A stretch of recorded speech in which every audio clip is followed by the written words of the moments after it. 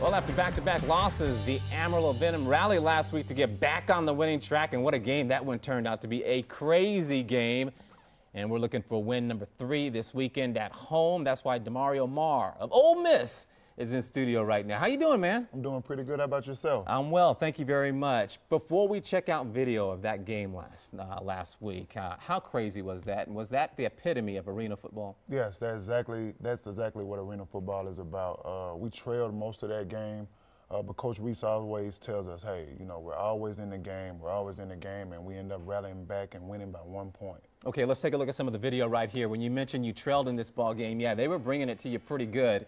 We're going to see the highlights of the opposition. Eventually, you guys will turn it around. How did you turn it around? We just never gave up. Like I said, Coach Reese always tells us no matter what that we're always in the game. So we just believe that.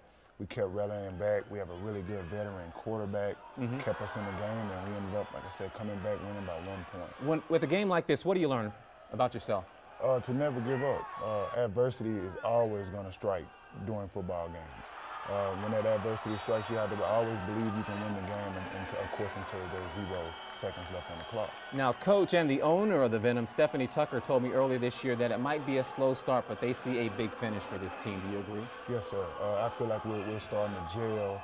We have a lot of good athletes on this team, and I feel like if we can gel and all come together as a team, I feel like we can win it all. How are you liking the pound handle?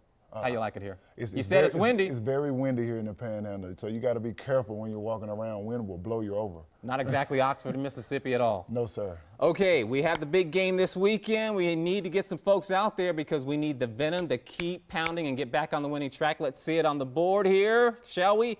There it is right there, Venom against Sioux City. Oh, those are the bad guys. Yes, that's sir. You know that's the rival, right? Sioux City is the rival. The rival that we need to take care of. Demario Marr, thank you very much. Stay healthy, brother, all right? We're going to talk to you again really soon. Yes, sir. Thank you.